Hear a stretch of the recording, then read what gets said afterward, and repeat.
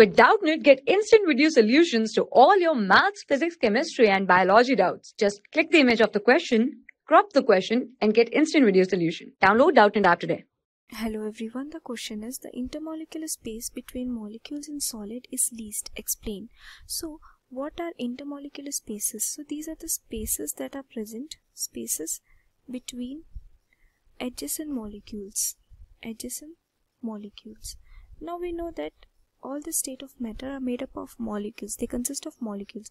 Now what is intermolecular spaces? Intermolecular spaces are the spaces between adjacent molecules inside solids. Okay, now what happens is they're saying that intermolecular spaces are less in case of solids, because what happens is in case of solids the intermolecular forces of attraction is very high.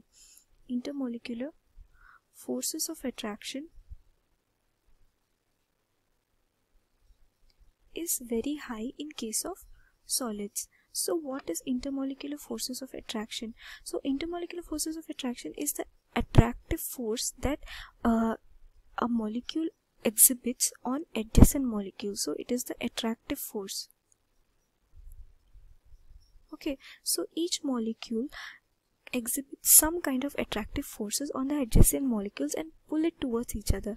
Okay, pull it towards itself.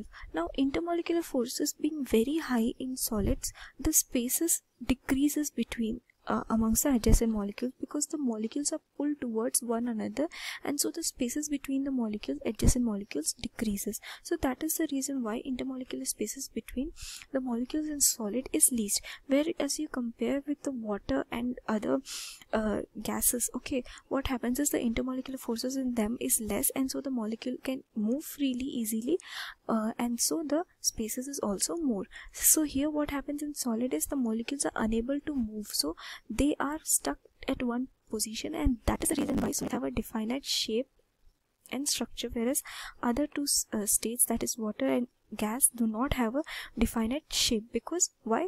Because the molecules have very high intermolecular forces of attraction. They pull each other towards, like they pull each other with a very tight force, okay, and so they are held towards each other and they make a definite shape. So that is the explanation. Thank you. For class 6 to 12, IIT JEE and NEET level. Trusted by more than 5 crore students. Download Doubtnut app today.